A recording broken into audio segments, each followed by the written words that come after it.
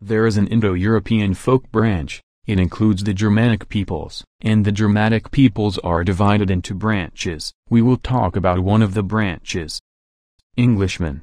At the moment, there are about 110 million people who consider themselves English. Among them, only 45 million live in England. There are large diasporas in the USA, 23 million, in Canada, 17 million, in Australia, 12 million, and in New Zealand 2.5 million. The English, oddly enough, speak English. It is one of the most popular languages in the world. Only Spanish and Chinese are more popular. The total number of English-speaking people is 379 million people and has official status in 67 countries of the world.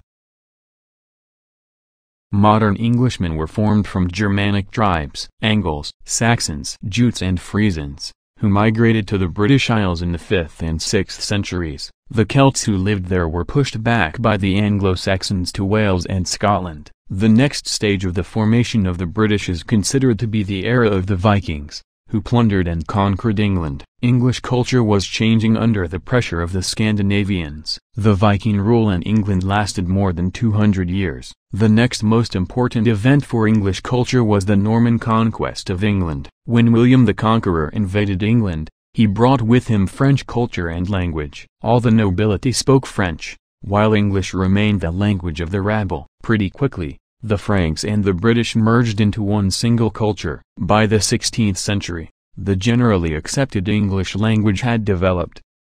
And then there was the era of geographical discoveries. But in this video we will not focus on this. This is a topic for a separate video. In short, Great Britain got a large number of colonies, where it spread its language and culture. Summing up, we can say that the English people have gone through a long and interesting process of formation. They have absorbed the best features of other peoples,